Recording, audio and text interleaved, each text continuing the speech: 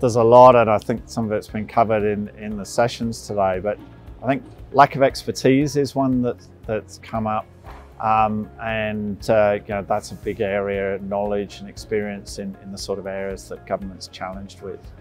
I think the second one is just the level of change, which presents opportunity, but we've also got change of what's currently in place. So how do organisations really manage what they have and look to that brave future is a challenge for many public sector organisations.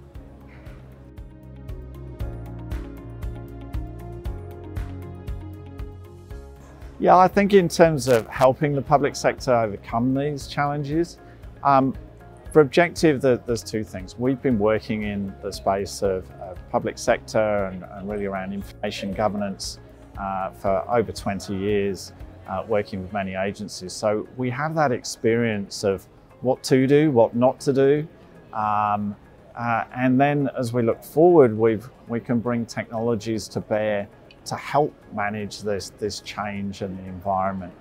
As an example, really organisations need to do a stock take really of what they have in many areas, particularly around data and the information they hold. And we can help come in and do that stock take, help them understand the data they have, and really therefore map out a path to the future.